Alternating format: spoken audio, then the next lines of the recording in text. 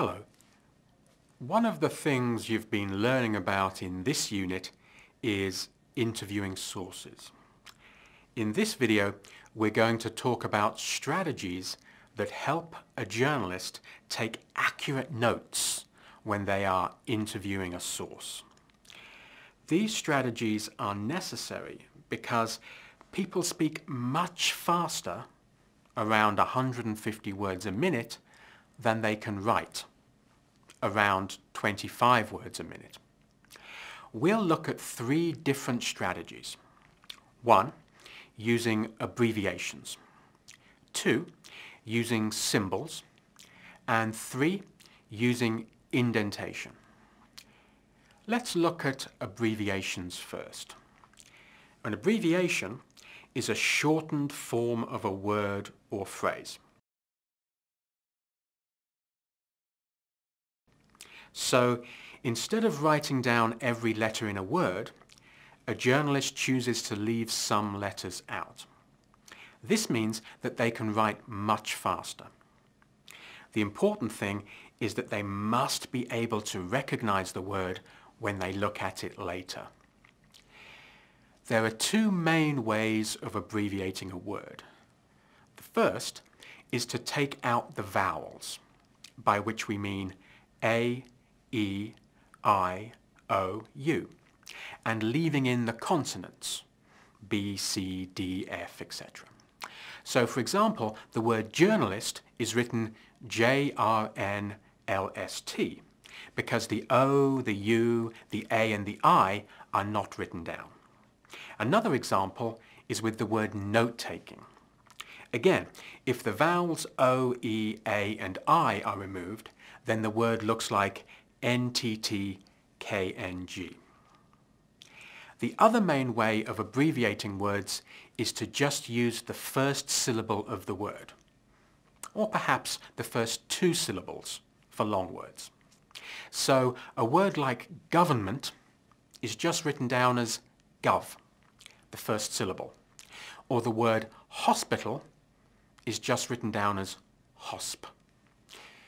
For some words, such as economics or international, the first 2 syllables can be used, econ or inter. The next note-taking strategy involves using symbols. A symbol means a picture that represents something else. In note-taking, this means a picture, shape, or icon that represents a word or phrase. A common example of this is the $sign that represents money. Another common symbol is an arrow pointing up that represents an increase. So, if you want to take notes on the phrase, "The government is spending more money on hospitals," you could combine abbreviations and symbols and write down gov, SPNDNG, up arrow, $sign on hosp. More examples of common symbols are and, less than, more than, and for example. A third note-taking strategy is indentation. Indentation means that a line of text begins further to the right.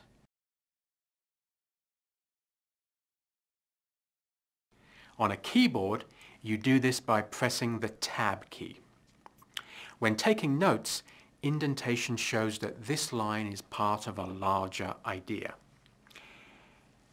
Let's go back to our earlier sentence.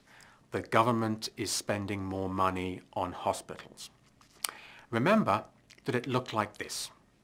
Gov, SPNDNG, up arrow, $sign on hosp. Imagine that there were 2 ways that the government was spending more money on hospitals. 1, employing more doctors and nurses, and 2, buying expensive machines, such as CT scanners and heart monitors. When taking notes, the information can be indented to show it is part of the larger idea. So, we can say the government is 1, employing more doctors and nurses, and 2, buying more expensive machines, for example, CT scanners and heart monitors. Okay, so now you have learned strategies for taking notes. You can use abbreviations by either taking out the vowels or using the first 1 or 2 syllables. You can use symbols to represent words and phrases, and you can use indentation to show that something is part of a larger idea. In the next video, we'll look again at quotes from sources and how to change them into reported speech.